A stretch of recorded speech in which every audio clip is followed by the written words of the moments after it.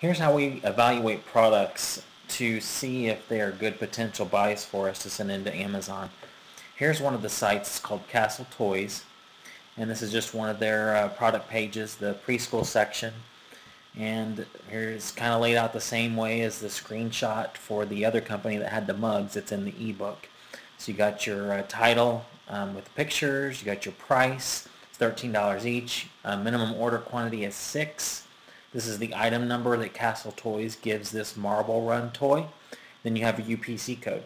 So all you do is just copy the UPC code and then go to Amazon and paste it in, and make sure that the picture here matches the picture over here. Obviously this one has a little girl with it, but it looks like the same toy. So click on it, and first want to see if it has a good sales rank. And the sales rank is usually in the middle of the product detail page.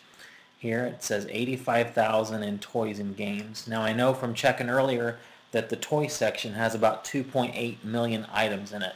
So if you do the math, take 85,007 divided by 2,775,998 gives you 0.0306. So that item is in the top 3% of the toys and games category. So that would be a good one for me.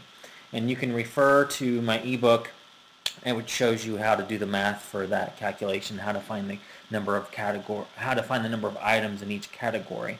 So for this one, top 3% would be good. I like to stay within 5%.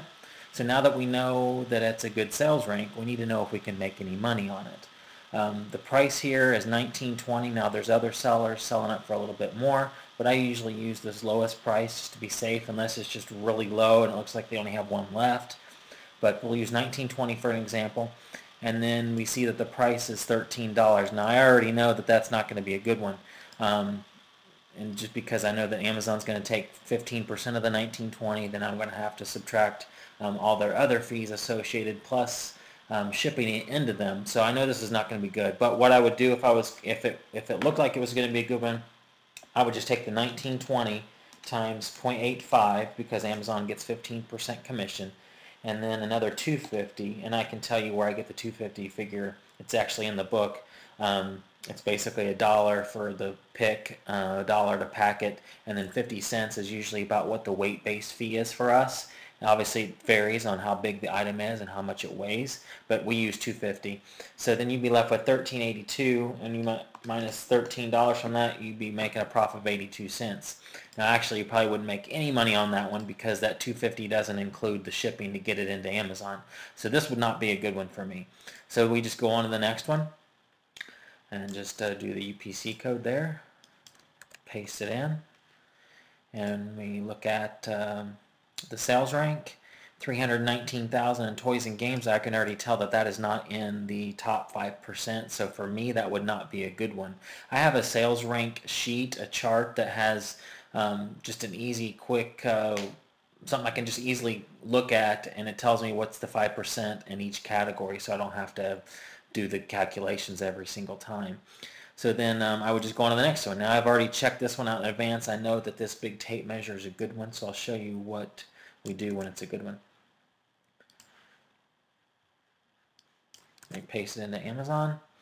Okay, click on it and see that it has a sales rank of 126,390 in toys and games. To be in the top 5% in toys and games, you need to be right about 138, 139,000. So this would be good. Now we know that it's a good sales rank, so let's see if we can make some money on it. It's $14.69 on the site. We can buy them for $5 each.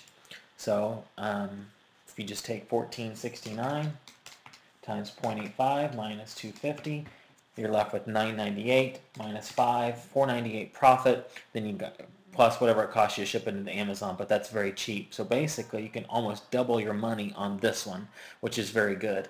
And I also have a spreadsheet I use that you could use for this one, $14.69, wholesale price $5. It gives you right here, and I'll include this spreadsheet, a link to download it in the ebook. So that is how we evaluate products to figure out if they're good buys and in Amazon.